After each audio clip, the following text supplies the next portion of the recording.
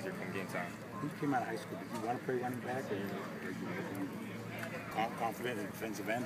Well, during the camp at the skills camp, I came here for defensive end, and I got a scholarship on the spot. And but during my senior year, I played running back, and Coach Des Robertson was the coach at the time, and he told me he wanted me to run the ball. And after that, I've been playing running back my whole life, so it was no problem for me. I was confident. What do you like best? Running back.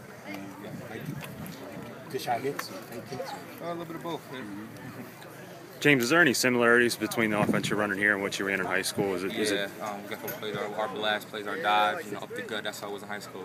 Throw me back in the eye with Jamar Parrish or Mark in front of me. He blocked me right behind him, so it's kind of similar. Excuse me, I just want to say hello.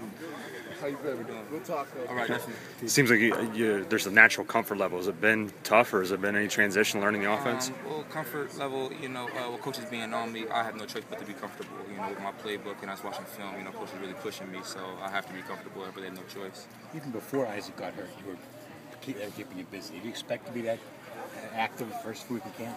Yeah, coaches get on me during our first week here when I was just a freshman lifting together. They told me you need to be ready to go, because you're going to be getting the ball this year. So, without Isaac going down, we've both been going hard and both ready to play. You're not expecting a red shirt then? No, I don't believe so. Do you feel like physically, you're ready and you're ready to play at the college level? Yeah, I believe physically I'm ready, but it's a lot different between, like weight strength and grown man strength.